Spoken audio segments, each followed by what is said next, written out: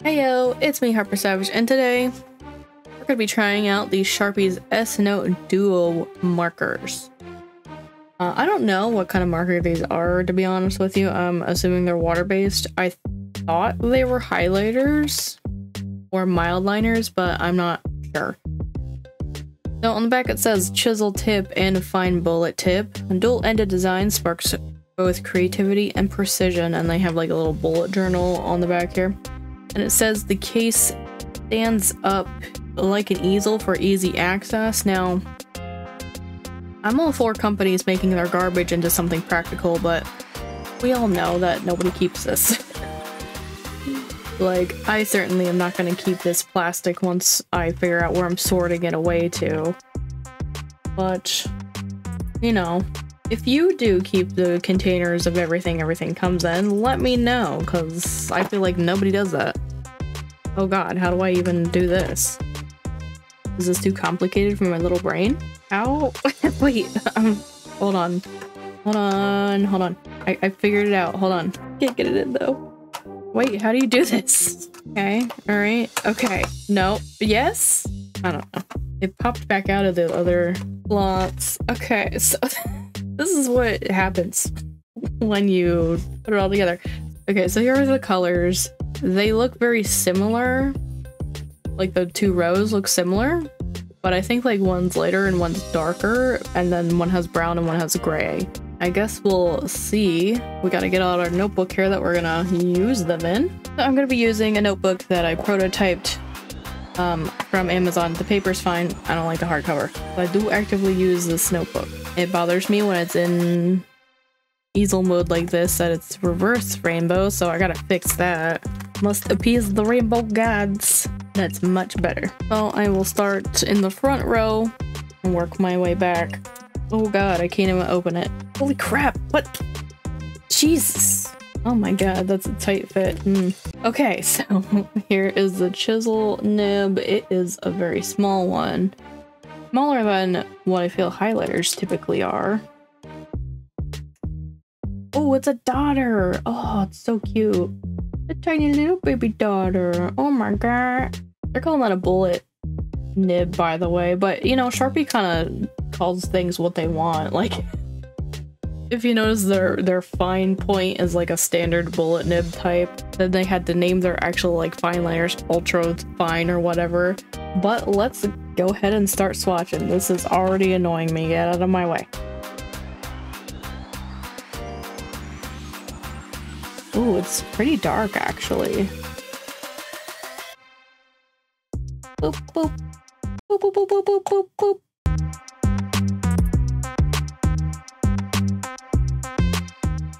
Ooh, I like that color.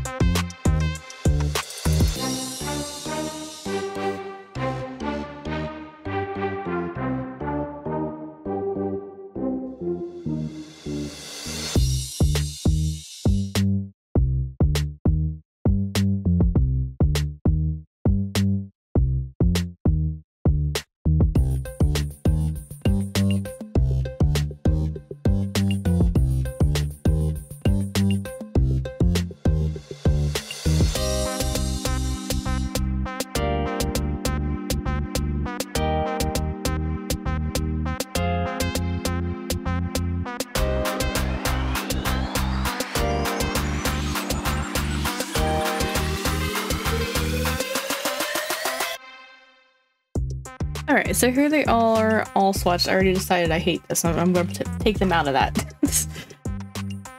I would say all the colors are pretty different.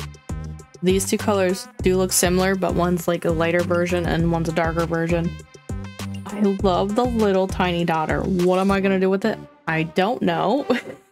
Ignore that. I was trying to fit them together, but it didn't work. Also, I wanted to show you guys something. I discovered it while I was swatching here. The chisel nibs are flexible. Like, I don't know how I'm gonna show you guys this. Hold on. Okay, let's try this again. Look. Okay, so look. Can you see that? Like, The nibs are super flexible. It's great. I don't know how that's helping the world, but I don't know. I really like how they're flexible. I love the colors. They are super vibrant. So now I'm going to try to use them kind of like highlighters or mild liners in this case. They are by no means mild, but I want to see if they work together to be used as like a highlighter to get cool like bullet journal effects. So I have like a handful of different ink types and brands here that are typical for a bullet journalist or planner or like writer in general to see if they work together well.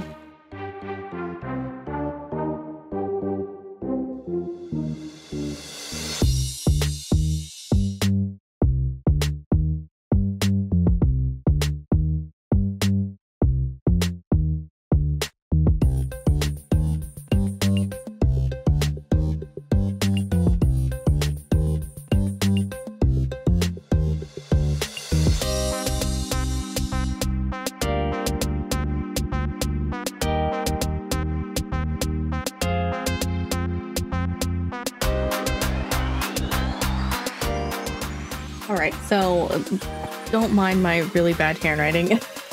Alright, so I kind of decided to do what I feel like typical like bullet journalers and planners would use.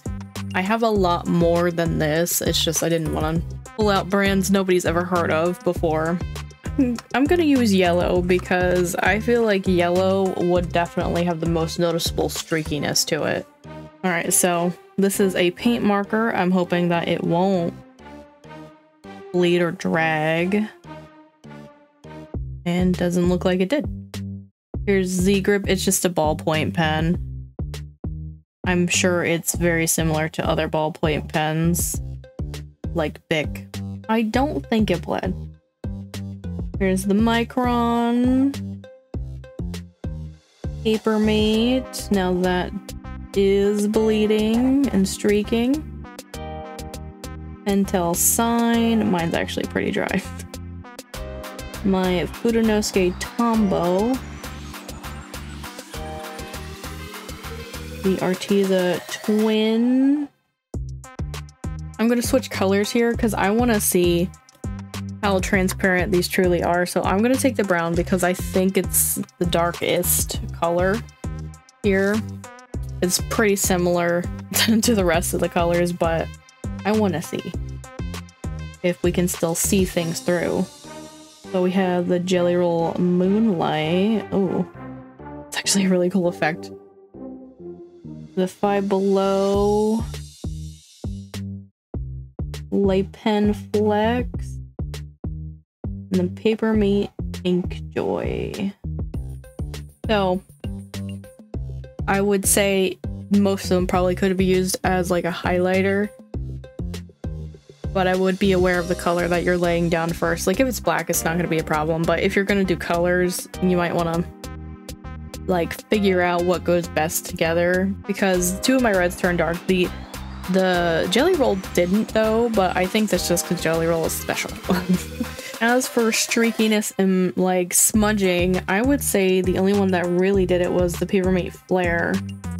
Now they all had about the same dry time because I wrote them all at like the same time. So I'm just trying to say here that I think the Papermate had a fair chance at drying. It happened to be the only streaky one. I think the Pentel Sign could potentially be streaky, but mine is running out. I don't know why I still have it. Like it should be trashed already. Oh, let's see how much they bled through the paper. Okay, so this is Amazon paper. If you've had like a coloring book you purchased off of Amazon that was self-published, or if you bought like a self-published book off of Amazon, it's going to be the same kind of paper. So be aware that it's thinner. So let's go ahead and see the bleed. Don't mind my list on the other side. There's definitely a lot of ghosting. And the only thing that bled is the orange because I was showing you the flexi nib. So I think it has potential to transfer like it did right here. I know these look like similar colors, but this is different. These are different pens, I promise. This is not for you to actually look at here. This is just the back of the page. So I would keep that in mind that they do have potential to bleed depending on what your paper is. If you're using like the high-class fancy schmancy bullet journal brands, you might not have this problem. But yeah, I decided to test out on this paper because one, it's something I was already using and just want to fill the pages in for. And two, because I feel like it's a paper type that more people have access to. I really like the tiny daughters. They're calling it a bullet tip, but it is just a daughter. Like, let me pull out what my daughters look like. I have 3 different kinds of daughters here. You could tell I like these. I like daughters, I don't know why. But they all, well, except for this one. This is more of a stamper, actually. Let me put this one away. They all have this really rounded end to them. That's why I'm more inclined to call this a daughter. Because bullet tips are more like this, where they have like a skewed end. So, I don't know. I'm gonna call them a daughter, because it's a daughter. Also, I'm gonna comment on this because I just opened the Sharpie. There's no smell to these. So if you're worried about Sharpie having that smell, it doesn't have it. I also really like the matte finish on the barrel, and it actually, like, I don't know if you can tell, but it's actually skewed a little bit. Like, one end is wider than the other, and it's so subtle that I didn't notice it. I don't know, it's just like a really nice barrel and feel to it. The caps at first are hard to get off though. Alright, I'm gonna swatch some of the Zebra mildliners just so you guys can like see if there is a difference, because I'm not sure.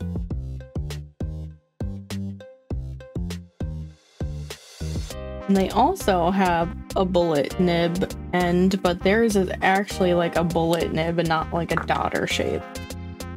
I did not think about this when I swatched this stuff here. But you get the picture. I would say that these feel a little bit more like dry without actually being dried out, if that makes sense. And they make more of like a sound when you use them. So if that kind of sensory stuff bothers you, I would say do the Sharpies over the Zebra mildliners. Now, do I think these are essential for people going to school, college, teaching, bullet journalers, planners? No, but if you're an adult with money and you want them, get them. They're really cool. I like them. Do they stand out against other brands? Maybe not, but I think their daughter end is what really makes them unique. Again, they're calling it a bullet. So, like, I use my daughters as check boxes. I don't know if that's gonna work with this tiny little daughter. These could work really good as bullets, though. Like, if you're, like, making separate points. You know what bullets are for. What am I explaining that for? But yeah, those are all my thoughts and opinions about these Sharpie S Note. The container is a cool idea. If, like, you really keep your stuff in the container, in the packages that they come in. I'm not, so to me it's just more garbage, unfortunately. But I'm glad that they're making an attempt at having less waste. But that is gonna be it for me today.